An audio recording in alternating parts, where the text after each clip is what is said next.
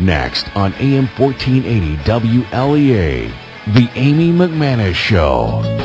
Good morning. Welcome to the Amy McManus Show on AM 1480 WLEA. We're going to try to do things a little more casual today. We're hoping you'll call in. We're taking your phone calls at 324-1480 if you want to talk about current events, local, state, national, cultural.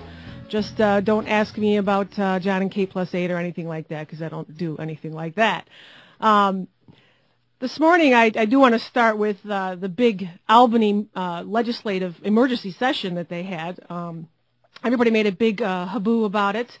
Patterson called it a critical session, and they were going to come in and take care of all of these major budget issues. And basically, almost nothing happened at this emergency session on November 10th. They had a couple of minor resolutions, something about some property tax issue and closing a loophole in sentencing laws. And, of course, that whole gay marriage issue never came to the table. So we have hundreds of thousands of people leaving the state year by year. And they call this great meeting, and neither Republicans nor Democrats nor the governor could do anything substantive to solve New York's problems. Republican Assemblyman Dan Burling said, "For the legislature to adjourn without taking action is simply inexcusable. Politicians love to punt, but the time for avoiding responsibility has come to an end.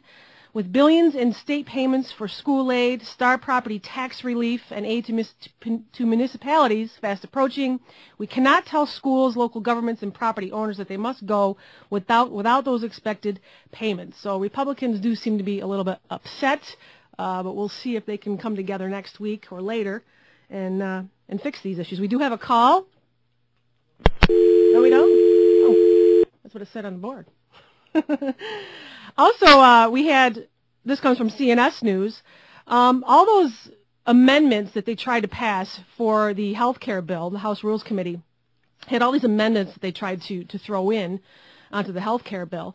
And 11 of those amendments would have required members of Congress and other government officials to be enrolled in the same federal insurance plan proposed for the American people. And of course, those amendments failed. So if this health care package is so great, is so wonderful, why are our own representatives refusing to take part in it?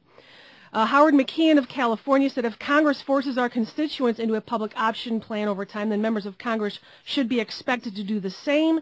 Democrats are voting down all of these amendments, and it is apparent that when Democrats are afraid of being put on a government-run health care program, that fear does not extend to other Americans and the welfare of their own constituents."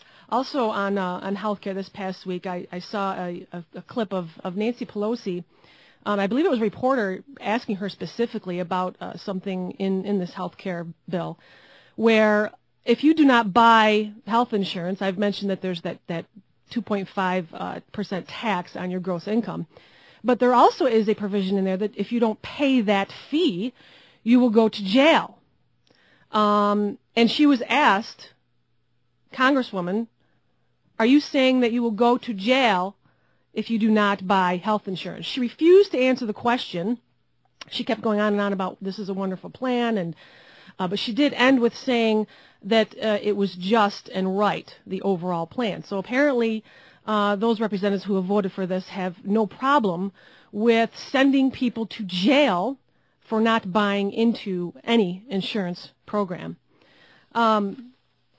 Also on health care, speaking of health care as far as waste, Citizens Against Government Waste came out with a report about the stimulus bill, and they have a list of all these gigantic projects that are unsavory, at least, and some of them have things to do with straightening headstones in cemeteries, freezing fish sperm, cleaning bird droppings from buildings. These are from, again, the Recovery Act.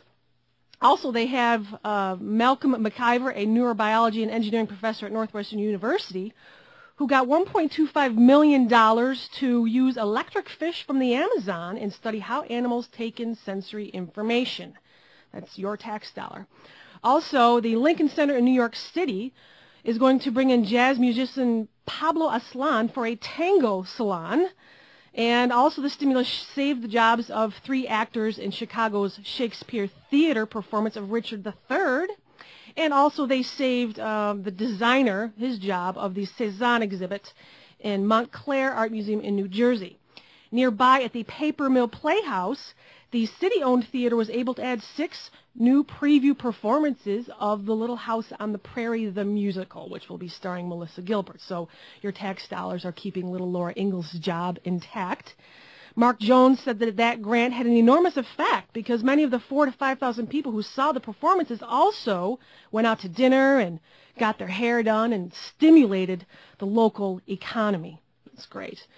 Northeastern Oklahoma Community Health Centers opened a new clinic with recovery funds. But here's the kicker. This is what they used the money for.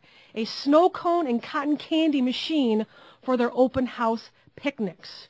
The chief executive of the health center said the machine was paid for with private donations, but it was listed in the stimulus report, and he says, well, it's because it came from the same bank account.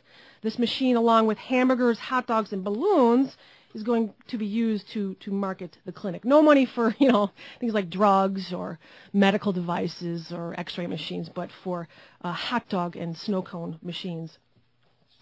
Also, this week we had everybody talking about this psychiatrist, the shooter Hassan at Fort Hood, and it's becoming very clear that a lot of people, if not anyone who'd ever come in contact with him, knew that he had this jihadist view and basically did nothing. So we have political correctness pretty much the cause of the deaths of these 13 people and 30 injured. He has classmates, he has teachers, he has professors, he had people above him all complaining for many years. The CIA, there is a report that from one intelligence officer that they had their eye on him. So at what point does having your eye on someone for their jihadist views turn into, you know what, this guy's out, we're taking him out of the military. He cannot defend the Constitution and he cannot protect the United States from enemies within and without, when obviously he himself is an enemy of the United States.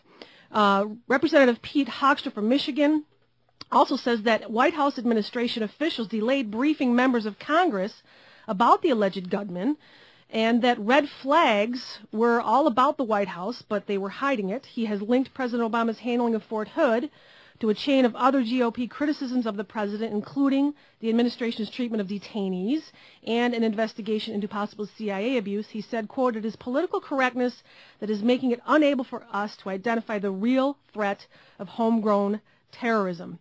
He says there are more Hassans in this country. He has called for the committee to investigate the incident. Also, Chairman Reyes has declined. He's a Democrat from Texas on that committee. He wants to wait for the FBI and Army investigation. You're listening to the Amy McManus Show on AM 1480 WLEA. Before 80 WLEA.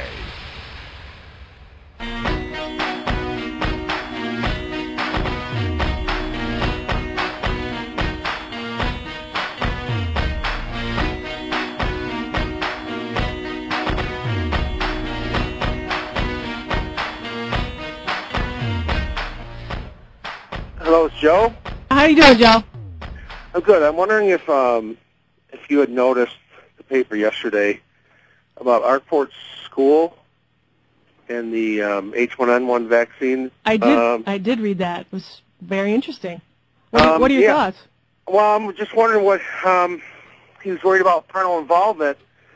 Yet when I have a child that goes to Hornell School and one that goes to Arkport School, and the Steuben County sent paperwork to me in Hornell for my daughter. He goes to Hornell,